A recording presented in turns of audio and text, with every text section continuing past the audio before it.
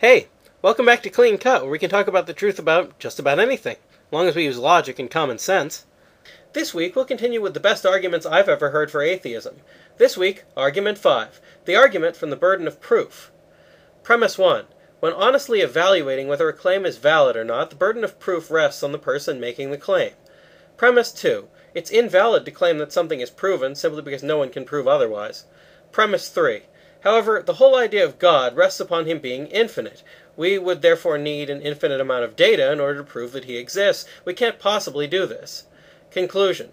Therefore, no proof of God can ever be sufficient, and therefore it's never honest to claim that God exists. This argument claims that the burden of proving God's existence rests entirely on the theist, since the theist is the one advancing the claim. If pressed, they'll say that this is because the theist is advancing a positive claim, namely that God exists, while the atheist is advancing a negative claim, that God doesn't exist. This rests on the belief that claiming there aren't any fill-in-the-blank in the universe is only possible if we're aware of the entire universe. Besides, proving universal negative claims isn't possible anyway, and shouldn't be expected of the atheist. However, there are many problems with this approach. To start with, it rests on several false assumptions. First, that God is somewhere in the universe. This is wrong. Since he's not in the universe, therefore, claiming that God doesn't exist isn't a universal negative claim. It's a particular negative claim. However, even if it were a universal negative claim, it would still be possible to prove it. For example, I can prove that no members of the U.S. House of Representatives with green scales exist anywhere in the universe. I can do this because I have enough evidence about each of those representatives to deduce that all of them are on Earth, and that all of the ones on Earth lack green scales. Particular negative claims are even easier to prove, like there are no lions in the Statue of Liberty, or I have no money in my hand. The only kind of statement that's unprovable is the kind without relevant evidence behind it. Therefore, the atheist does still need to prove his claim. Secondly, it's actually possible to rephrase the claims of atheism as a positive claim. Watch, I'll do it right now. God's non-existence is a true proposition.